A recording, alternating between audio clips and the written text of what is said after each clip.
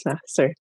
Hi, Nancy. Thank you for your speech today. I personally have not had the opportunity to read the latest Toastmaster magazine to find out about these great presentation tips. So I appreciate you bringing that to the club.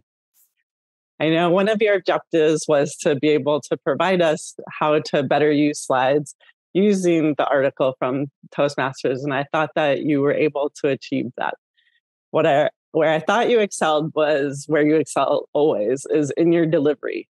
You're really good at your vocal variety, your tones, your gestures, and there's a sense of euphoria in any topic that you present. And again, this is a great topic. For those in Toastmasters, we should be reading the Toastmaster magazine. And if we're not, then we should be finding other ways to enhance our public speaking skills. So bringing that relevant information to all of us allowed us to appreciate the speech that you gave. My favorite example of what you presented was talking about the animation and how you flip one slide to another.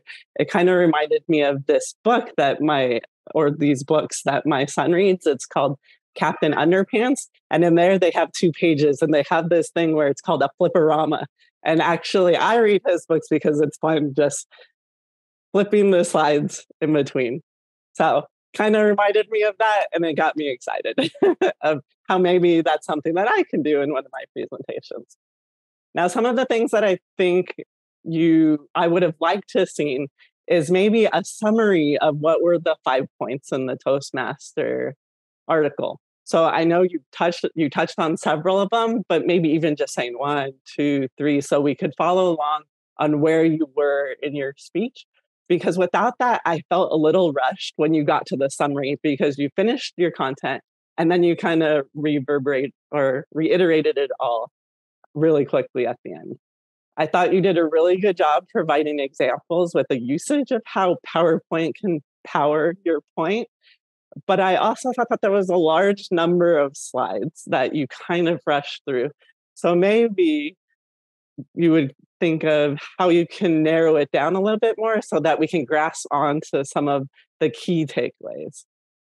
To challenge yourself, I would recommend thinking about how you can get the audience more involved. I felt like as presenters, we all have the same thing, even just asking how many people have seen this kind of issue before or something along those lines would help to engage the audience more than just through your delivery. But overall, I thought it was a great speech and you definitely met your objectives. And I think you gave us plenty of suggestions on how we can better use slides in our speeches and presentations. Thank you.